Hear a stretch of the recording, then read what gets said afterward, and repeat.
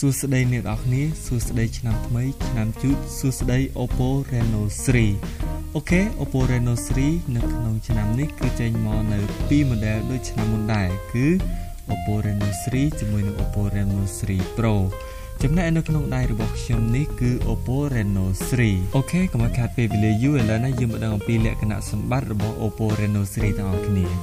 OPPO Reno3 គឺប្រតិបត្តិការដោយ Android 10 ដែលស្របដោយ Color OS 7 ដែលប្រើ chip MediaTek MT6779 ដែលមានទំហំ12 nanomètre ប្រើ CPU octa-core ដែលមានល្បឿន 2.0 GHz ប្រើ GPU Power VGA GM9446 ជាមួយនឹង memory ផ្ទុកខាងក្នុងគឺ 128G ដែលភ្ជាប់ជាមួយនឹង RAM 8GB ថែមទៀតផងចំណែកឯកាមេរ៉ាខាងក្រោយគឺមានទំហំ 48 megapixel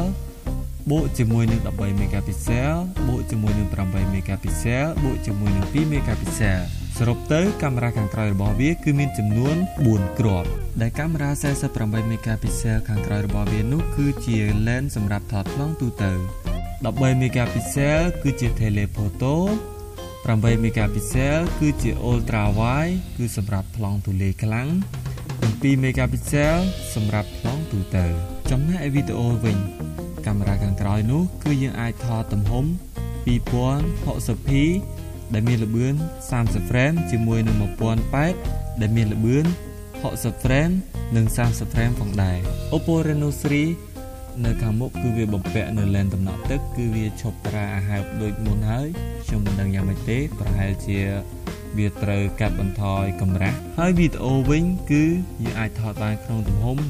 1080 30 frame បើយើងក្រឡេកមកមើលកាមេរ៉ាក្រោយរបស់វាគឺយើងឃើញថាការ design របស់ OPPO គឺដាក់មកហើបជាងស៊េរីមុនគឺវាហើបខ្ពស់ខ្លាំងមែនទែនបើសិនជាយើងអត់ដាក់សម្បកយើងប្រកាសជាភ័យខ្លាចនឹងការស្កូតជាមួយនឹងកាមេរ៉ានោះជាមិនខានប៉ុន្តែមិនធ្វើសម្បកមានក្នុងប្រអប់ស្រាប់អ្នកតោះគ្នាដាក់ទៅការពារប្រសើរជាងព្យាបាលវាមានអេក្រង់ទំហំ 6.4 អ៊ីនដែលមានកម្រិតបង្ហាញ 1080 គុណនឹង 2400 ក្រឡេកមកមើលកម្លាំងថ្មរបស់វាវិញគឺមានទំហំ 4025 mAh ដែលបំពាក់នៅល្បឿនសាកលឿន VOOC 4.0 ដែលយើងអាចសាកបានតាមខ្សែ USB Type C អ្វីដែលពិសេសគឺ OPPO Reno3 នេះផងដែរគឺបំពាក់នៅការ scan ប្រយោលដៃក្រោមអេក្រង់ដូច្នេះហើយអ្នកនរគ្នាច្បាស់ជាឆ្ងល់ហើយថាខ្ញុំថតនោះគឺអត់ឃើញមានប៊ូតុង scan ប្រយោលដៃឬមួយក៏កន្លែងសម្រាប់ scan ប្រយោលដៃនោះទេដោយសារ OPPO Reno3 គឺក្រុមហ៊ុន OPPO បានញាត់នៅបន្ទះ scan ប្រយោលដៃល្បឿនលឿនមួយបន្ទះនៅក្រោមអេក្រង់តែម្ដងដូច្នេះហើយវាធ្វើឲ្យការឈូសខ្នងអេក្រង់ក្រោយគឺស្មើល្អស្អាតទោះបីផ្ទៃខាងឆ្វេងស្ដាំលើក្រោមគឺឈូសស្មើស្អាតល្អដូច្នេះហើយទើបវាបំពាក់នៅប្រព័ន្ធសុវត្ថិភាព scan ប្រយោលដៃក្រោមអេក្រង់ក្រឡេកមកមើលរូបរាងរបស់វាវិញខ្នងក្រោយគឺក្រាលដោយ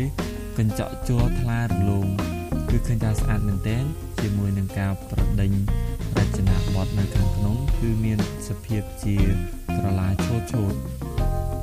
ក្រឡេកមកមើលផ្នែកខាងឆ្វេងរបស់វាគឺយើងឃើញមានប៊ូតុងសំឡេងផងដែរជាមួយនឹងរុញចាក់ SIM មួយផងដែរបើយើងក្រឡេកមើលខាងស្ដាំគឺអត់មានអ្វីច្រើនទេគឺមានតែប៊ូតុង power និងប៊ូតុងដោះសចាក់សនៅទីនោះ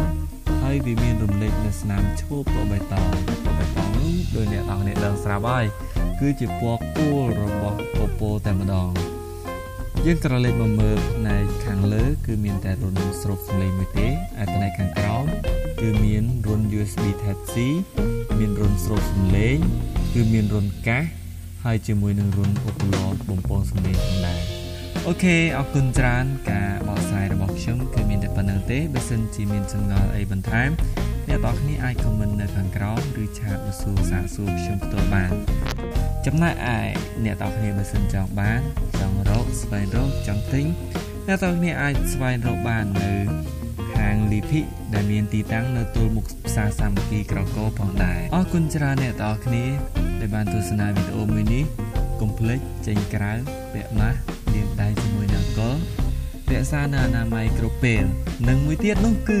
កុំភ្លេច like share បើសិនជាពេញចិត្តផងណាអូខេអរគុណច្រើនអ្នកទាំងអស់គ្នា